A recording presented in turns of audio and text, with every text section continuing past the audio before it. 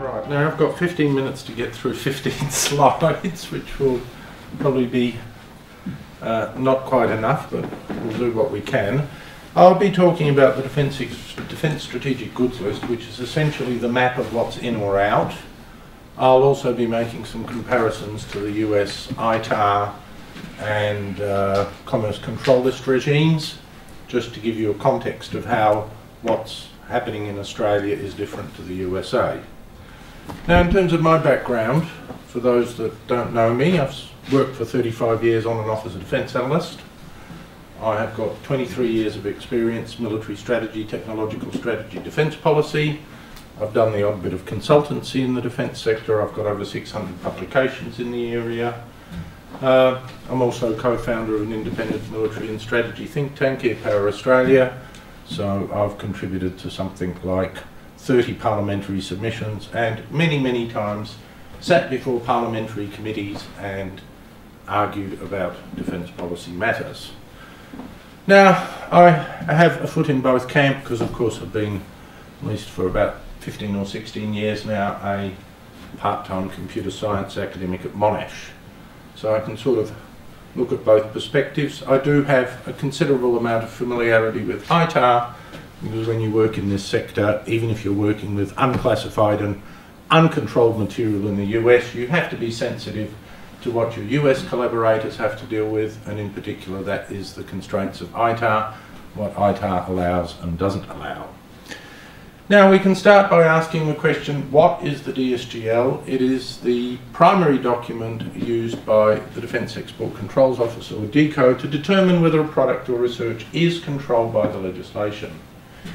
It lists in details everything that is regarded to be controlled. I think the current version was it 361 pages, or depending on what formatting you've got, might be a few more, few less. It covers military items in a section called Part 1 and 9 categories of what are termed dual-use goods in Part 2. Now that's what Kevin covered earlier.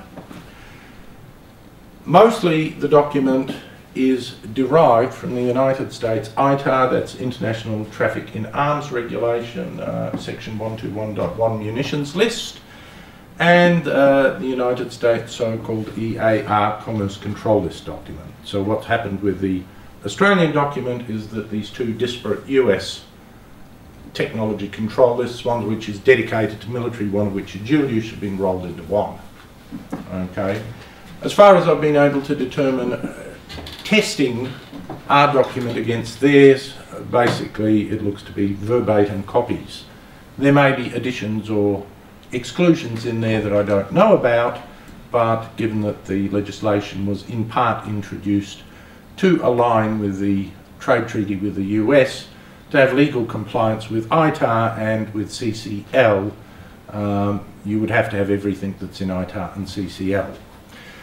Now, the purpose of the ITAR and the CCL lists, they were designed for regulating primarily commercial and government export of military and dual-use goods. The US legislation does not exempt civil servants. If you are a civil servant working for the Department of Defence, you make a mistake and disclose something under ITAR or under the CCL, the FBI will march you out in handcuffs, no differently if you were a defence contractor and you did the same, or some other high-tech contractor working in a dual-use area that's regulated. Now, the purpose of doing this was to deny unfriendly regimes the means of acquiring and maintaining US military equipment. Iran's a classic example. They had a significant amount of equipment from the time of the Shah that is still being maintained and used, despite the fact that they are not friends of the United States. They have reverse engineered large amounts of equipment in the process. In other words, they are making 1970s US military equipment. So the idea is to prevent reverse engineering, maintaining, developing military equipment, but also developing advanced technology with potential military applications.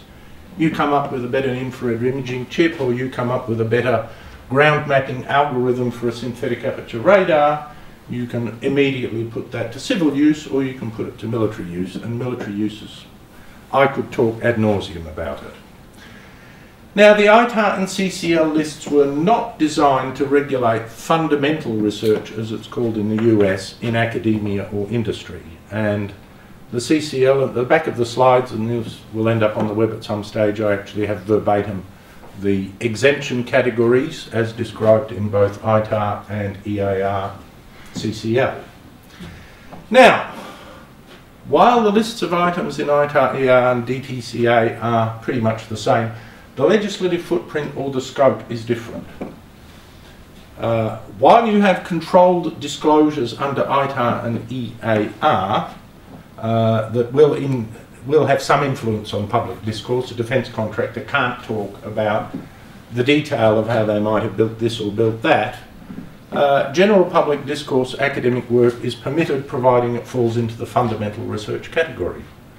So that means under ITAR and in the ITAR system, I can talk about how to design an algorithm to guide a missile. In fact, I have a colleague in the US that's published books on this. He's a mathematician, that's all he does.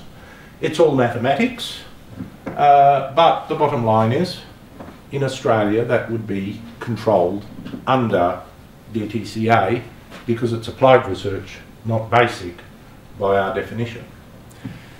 Now, if we look at the DTCA, it really follows the Cold War model that the Soviets developed for regulating science and technology. I think that's probably an accidental outcome, but the bottom line is that we will have to deal with an environment not unlike what Soviet scientists had to deal with during the Cold War and after the Cold War. I have a colleague in the United States that spent 10 years in a Russian prison camp because he fell foul of this legislation.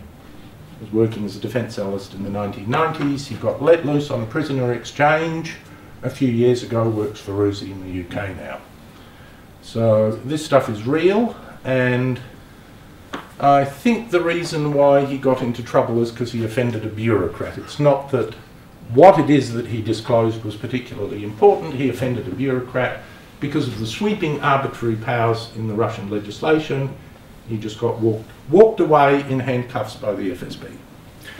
Now, Kevin mentioned categories. This is pasted verbatim, in fact, from the US CCL. The only difference in our document is the DSGL, that we lump category 5 as telecommunications and information security. In the US CCL, it's a part 1 and a part 2.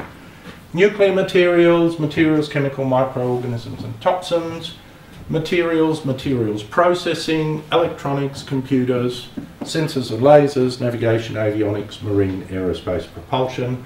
I'm not going to talk about the military list in detail, but it goes through a vast range of things that can be used essentially as weapons or to support weapons.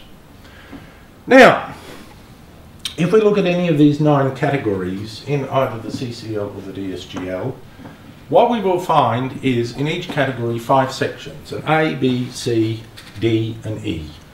And this is almost universally repeated in every one of the categories. The differences between these sections, they are unique, of course, to whether it's a 9 or an 8 or a 6 or whatever. But A section, systems, equipment and components, that's the actual goods being regulated. Test, inspection and production equipment, that is the equipment that you would be using in order to produce these goods. So consider if you were building radars, this would be test equipment that you might use to go and test an antenna for it. Materials, and this is a very extensive list of any material that is of relevance. So if you're building an infrared camera, zinc selenide, zinc sulfide, germanium lenses and blanks are covered providing they are above a certain performance specification or size. Now, there is also a category D and a category E. Those are the ones that interest us as university academics. The D category deals with any software that can be used. I'll elaborate on that. And the E category, technology. So, ultimately, A, B and C are in there to control the ability to produce the controlled goods, and D and E are there to control the ability to understand, design, develop, model, define or specify the goods. That includes doing something like writing a technical spec. So, The big issue here for us academics is, of course, that the way the DTCA has been written, the D and E sections become what we can call, and I like to use the label, catch-all clauses. In other words, they are intended to pick up anything outside of the goods itself that might be of relevance to using it or producing it or otherwise. And that software, and this is a verbatim quote, specially designed or modified for the development, production or use of equipment, functions or features specified in whatever the category, and 2, technology to enable an item to achieve or exceed the controlled performance levels for functionality specified by category N. Okay. Now, technology as defined, in fact, both in the CCL, ITAR and the DTCA, is any information relating to the design, development, production, manufacture, assembly, operation, repair, testing, maintenance, modification of the goods, including information such as blueprints, drawings, photographs, plans, instructions, specifications, algorithms or documentation, or software relating to the goods. So that's really anything other than perhaps the existence of the goods themselves. Okay. Now, the purpose of this definition is to both control tangible transfers of hard documents, but also intangible transfers involving the substantial intellectual content to do with the subject of interest. Okay. Whether it's the control item itself or anything that falls under these catch-all D&E clauses. Okay. So what this means is that other than the exemptions, the very narrow exemptions that we have for dual use publications, and that doesn't apply as far as I recall for anything on the military list under DTCA, it really prohibits any discourse. Now, I have seen a lot of public statements made by Defence in parliamentary memos and various other public documents where they've gone out and said, oh, this is very narrow and very specific. That's only true if you do not apply the catch-all clauses. We rely very heavily on software simulations and modelling, and a lot of software tools that you work with would implicitly qualify as software specially designed or modified for the development, production or use of. I wrote a radio frequency microwave tropospheric propagator algorithm as part of my PhD project nearly 20 years ago. Yes, okay. It would fall under this. So that's an issue. So the all-encompassing definition of what is technology in the legislation presents what I have labelled as a cascade problem in the scope or coverage. This doesn't exist in the US legislation because of the exemptions. But any research that you're working in an area that could be used to design or develop any goods or technology in a controlled category by default itself becomes controlled. And you can follow that cascade down as far as it leads. And the truth is, any technology can be used for a military purpose ultimately. So if you can find a chain of dependency from whatever it is that works or you're working with that can be applied to a particular military application, the way this legislation is written, that gets picked up. What it means is that you could be working in an uncontrolled category and whatever, and you think it's uncontrolled, but in effect because Joe Blow might be using X for a military purpose, then you can get yourself into trouble. So there's a difference in rationales here, which is the US lists were really developed to control commercial and government organisations. Of course, you don't get the cascade effect in the American system because the exemptions kill that dead at the research end. We don't have exemptions on this in the scope or scale or sense of ITAR and CCL. What that means is that regulatory scope can basically cascade almost arbitrarily. And that's getting back to what Kevin was talking about. Okay? That is not a well understood problem, basically. Summary, really, what it means is if you want to test your research to see whether you are regulated by the Act, you've first got to determine whether your technology is directly regulated, so some of the work I've done in radar and radar communications, dead. Okay. Then 2, you've got to ask the question, do modelling and simulation tools fall under a D catch-all clause in some fashion? And that can be tricky because you may not know, you're going to have to do some research. Or does the research itself that you're working in or some part of it fall under the E catch-all clause of any of the categories? So being outside of 1 doesn't mean you're outside of 2 and 3. Okay. So that's all. Thank you all.